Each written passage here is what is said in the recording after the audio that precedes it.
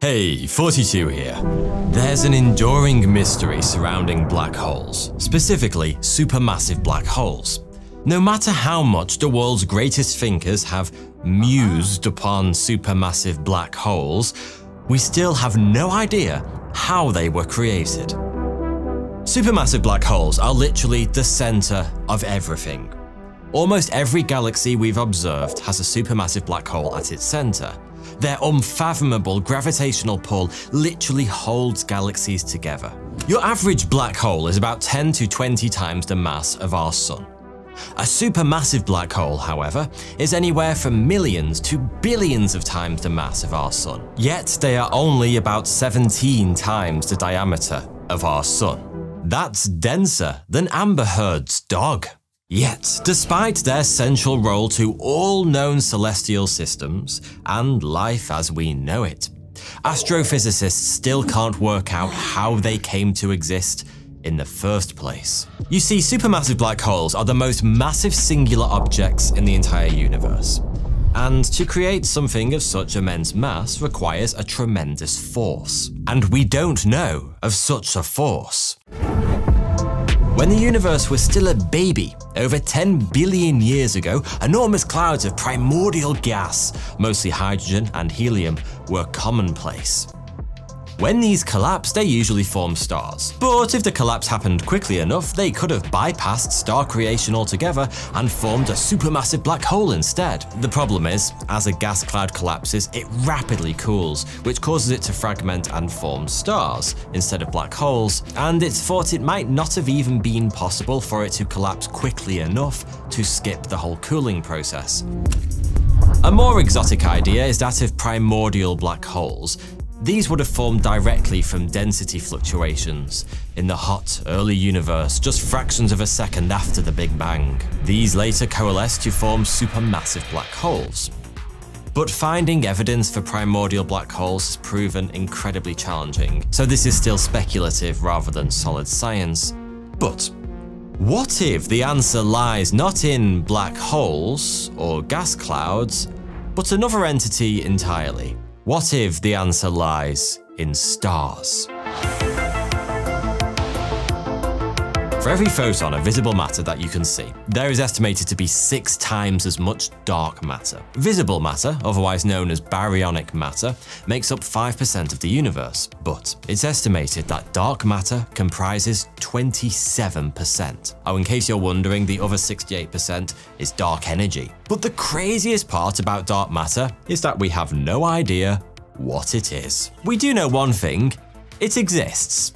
That we are 99% sure of. We've ran enough experiments and have enough evidence by now to know of its existence, and we can even detect where it is, but we still don't know what it is. Ado is an all-in-one management software that provides entrepreneurs with a range of applications to simplify their day-to-day management of their business. Personally, I use a bunch of different business applications that are all really pricey, so having them all under one roof with Ado is a game changer for me. The first Ado application is free for life, including hosting and support.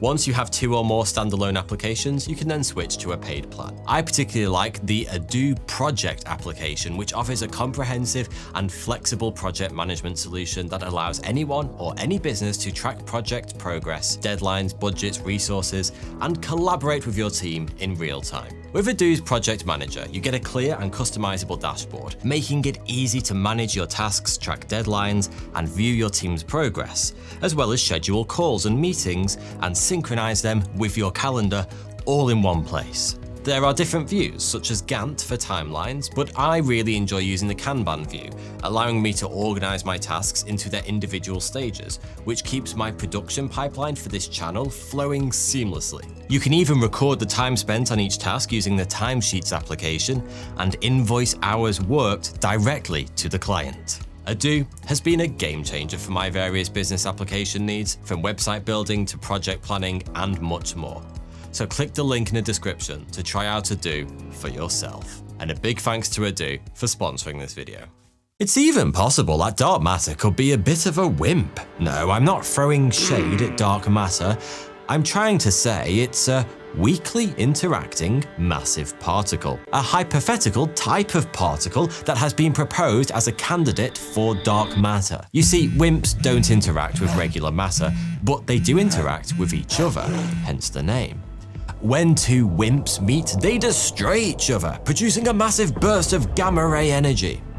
All known stars, like our own, sustain themselves with nuclear fusion. In the core of stars, hydrogen atoms collide at high speed, producing helium and releasing energy which lights and warms our planet. But what if that same process could be mirrored in a kind of unseen shadow world inside a so-called dark star?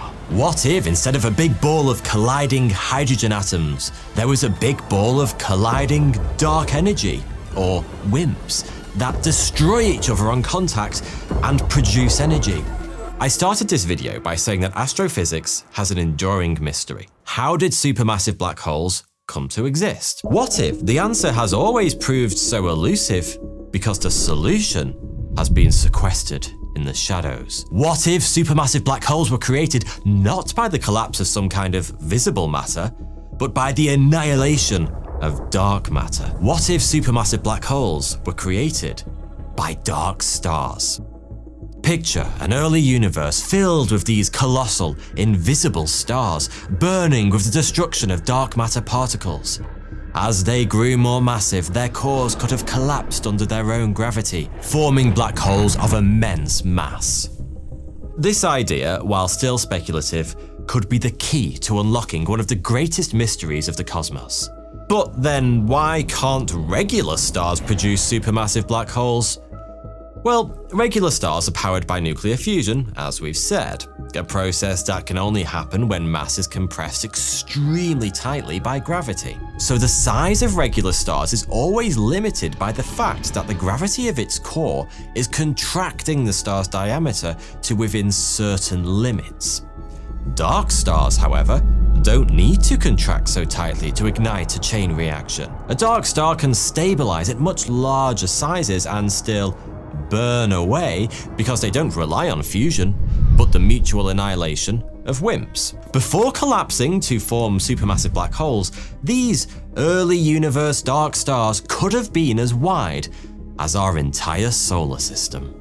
For the time being, dark stars remain theoretical. They are simply an interesting thought experiment that, if true, would explain a long and frustrating mystery surrounding a type of black hole that very much does exist. But that might all be about to change, because despite all of the skepticism and controversy surrounding dark stars in the scientific community, and there is plenty, we think we have actually seen one.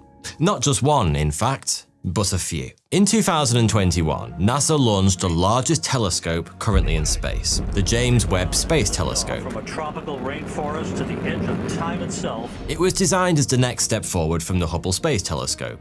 With brand new super high sensitivity instruments, JWST is able to do something unique. It can observe the longer wavelength of the infrared spectrum, which happens to contain photons from the very beginning of the universe. Essentially, JWST allows us to peer back in time, all the way back to the first fledgling days following the birth of our universe. Well, I say days, it actually observed galaxies from the first few 100 million years after the Big Bang, but that's still a hell of a lot older than anything observed by previous telescopes. And when JWST peered way back in time, it spotted something strange. Really bright galaxies. And that's odd, because astrophysicists had long thought that galaxies that bright couldn't have possibly existed until at least 1 billion years after the birth of the universe. Yet, here they are, caught on camera, well, infrared telescope, existing hundreds of millions of years before they were supposed to. One of these surprise galaxies was dated at a sprightly 302 million years after the Big Bang. According to existing models of the universe, that simply shouldn't be possible. Catherine Fries is a theoretical astrophysicist at the University of Texas, and she, along with her colleagues, were the first to propose the concept of dark stars. When Fries looked at these images, specifically these 3 so-called galaxies captured by JWST, she suggested that they are not in fact galaxies, but dark stars, the first ever knowingly captured by a telescope. These objects are estimated to be about 1 million times the mass of our sun, and I'm sure you'll agree, they all appear to be round in shape and miss the fine, wispy features typically associated with galaxies. But the science community is still heavily divided on this conclusion. It could just be that we are looking at 3 unusually round galaxies. Alright, so I think it's about time we addressed the dark elephant in the cosmos. How the bloody hell can we see a dark star, let alone capture an image of one? Surely they're invisible to the naked eye, and even to an advanced gold-plated telescope. Did I mention JWST is gold-plated? Pretty sexy, right? We can't see dark matter, and it would stand to reason that we couldn't see dark stars either, no matter how gargantuan they happen to be. But here's the thing, the kind of unexpected thing. Dark stars, if they exist or ever did exist, were bright. Shockingly, blindingly, blisteringly bright. Dark matter annihilations still create light, just like a regular old fusion star. Or to be more precise, dark matter interactions convert the mass of their particles into energy, which in turn heats the surrounding visible gases, which emit light. In fact, when WIMPs collide, they would create significantly more light than a fusion reaction. It's believed that in the early universe, a single dark star would have outshone an entire galaxy. And that's how those 13.4 billion-year-old photons from those early dark stars reached the sexy gold-plated lens of the JWST just a couple of years ago. But in order for dark stars to be born, there would need to be an extremely high density of dark matter in a particular region of space. That's why we've been talking about dark stars in the past tense this entire video. The universe has become more homogeneous over time, so dark stars were likely born during the first few million years of the universe, when concentrated clumps of dark matter were found all over the place. Such conditions may not exist in this much more mature version of the universe we now find ourselves in. But some scientists believe there are places in the universe where brand new dark stars could still be birthed today, near the very center of galaxies. In fact, there is a spot in our own galaxy, the Milky Way, that might be a breeding ground for dark stars. It's called the SAR Cluster, a collection of stars in very close orbit to the supermassive black hole at our galaxy's center. We've known about the existence of this cluster since 1996, but just this year, astrophysicists noticed something odd. The SAR Cluster is made up of unusually young stars. Most of them are only a few million years old, and there is also a surprising lack of old stars in this region. When you get this close to a supermassive black hole, there will be a higher density of dark matter.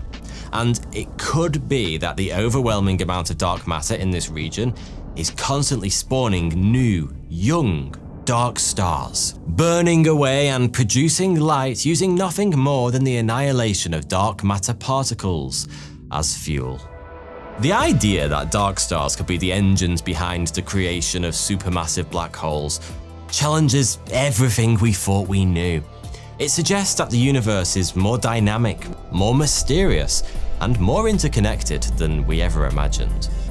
And although the concept of dark stars is still unproven, it's an interesting thought experiment that opens the doors to other shadowy objects that might make up major parts of our universe without us even knowing of their existence. Thanks for watching. Just a quick word to say that I couldn't make these videos without the support of my Patreon members. Consider joining the exclusive 42 Discord community by supporting me on Patreon. It's a great place to discuss my videos with like-minded individuals and myself. The link's in the description, but if you don't want to, or you can't join my Patreon, then please don't worry. A simple like or comment to say thanks would also put a huge smile on my face. Thank you.